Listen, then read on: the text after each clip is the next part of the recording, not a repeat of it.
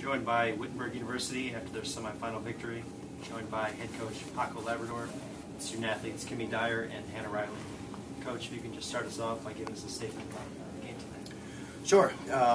I give a lot of kudos to Eastern for playing us as tough as any team has played us defensively, and specifically to their hitters. I mean, their hitters did a great job of finding all of the angles, finding all the seams, and doing a really great job of challenging us to play as good as we could possibly play. It was a really well matched team. I think both teams played their hearts out, and it was a lot of fun. I had a good time coaching that match.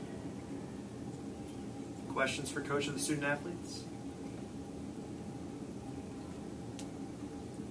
Coach, what does it mean to you to be in the national championship game tomorrow? Well, it's a goal that we've had as a program for a real long time. When I came into the program 9 years ago, one of the goals that they had when I took over the position was winning a national championship, and I think that it's been something that we focus on, and we don't shy away from saying it. We don't just say, let's just have a good journey or anything like that. We say, let's work hard and win a national championship, and these are the expectations that we have in our program. And we've come up short for the last 9 years, but that's okay because they've been given their all, and now I think we have a good combination, a good recipe for getting this far. I think the collection of seniors that we have, combined with some of the juniors that we have, and a pretty nice freshman seems to be the right group.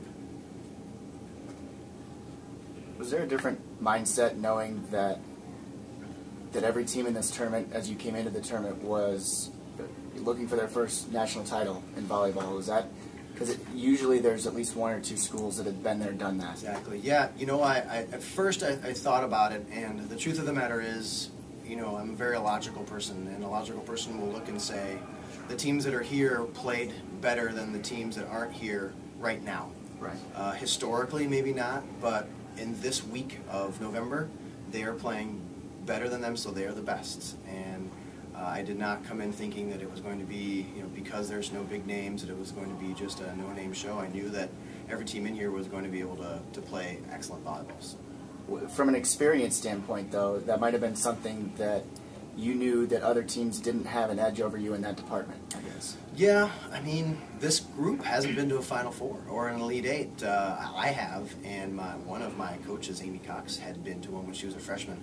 But as a group, they hadn't. I will say that it was good for me once we won in the regional final to sit the team down on Monday and have a meeting and say, hey, this is what you can expect. You can expect banquets, and you can expect CBS Sports, and you can expect a really nice hotel, and you can expect free breakfasts and things like that. And so I think they started realizing that there was going to be potential for a lot of distractions. And I think they went in knowing how to stay focused and how to make sure that this was still a business trip. We're not here for vacation.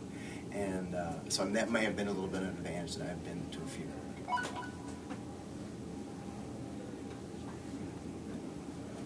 What kind of challenges does Christopher Newport pose to him? Christopher Newport, I think, is equally, if not better, defensively. They scrap for every single point, and they're a nice swing blocking team. So even though they may not look real big, they use their swing block very well. I think they're a real disciplined team, and they have a lot of guns, just a lot of hammers that they can go to, and a setter that can, again, we've been playing against some really good setters between Cal Lutheran setter and Eastern setter, and now Christopher Newport setter.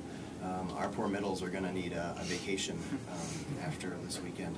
But no, they do present a challenge both from the defensive standpoint, and their offense looks just so sharp. It's real discipline. It's real efficient. They make the right choices at the right times.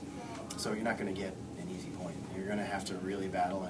And much like the way Eastern did tonight, there was rallies where we were taking 3 and 4 and 5 swings in a rally just to try to find the floor. And so hopefully tonight's match kind of warmed us up for what we can expect for tomorrow.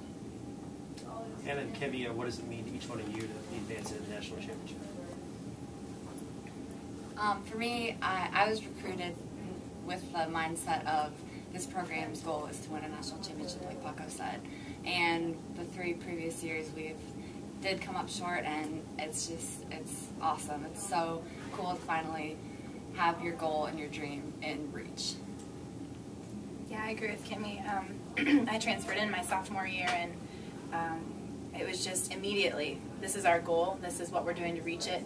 Every workout, every practice was oriented around the drive to win a national championship, and it's been really driving us. And it's just incredible. It's an incredible experience. Hannah, talk a little bit about the atmosphere on the court tonight and what you expect tomorrow, because Christopher Newport brought quite a few fans of their own, so it should be pretty raucous. And I know your fans last night had face painting. Tonight was chest. I hesitate to think what tomorrow might bring, but talk a little bit about the atmosphere you're expecting. Well, tonight the atmosphere was really fun. We just went out there and enjoyed ourselves, and honestly, we hope to do the same tomorrow. Like, you know, there's no reason to put yourself under so much pressure when, you know, you have kind of a negative response to that. So it's just really important for us as a team and as individuals to just really go out there and just play with our best friends and just have fun and shake mistakes off and just kind of move forward. Kimmie, how much do nagging injuries hurt at this point in the game? Honestly, not very much. Yeah. It's just the adrenaline kind of takes over, so you don't really feel the ankle sprain or the shoulder or the back. So yeah, it's kind of nice. Coaching staff needs more kinesio too. Any other questions for Coach of the student athletes?